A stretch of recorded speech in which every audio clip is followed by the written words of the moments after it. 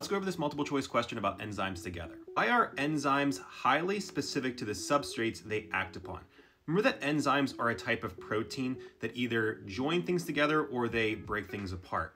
Being highly specific means that enzymes only act or only bind with one type of substrate.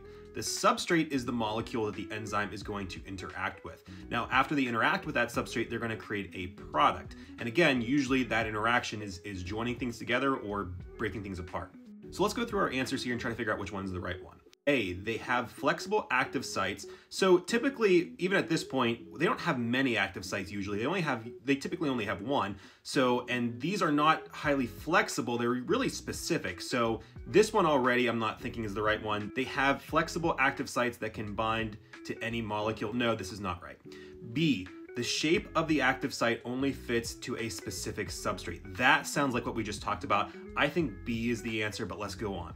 C, they can bind multiple substrates at the same site. No, they are specific, but this one is also incorrect.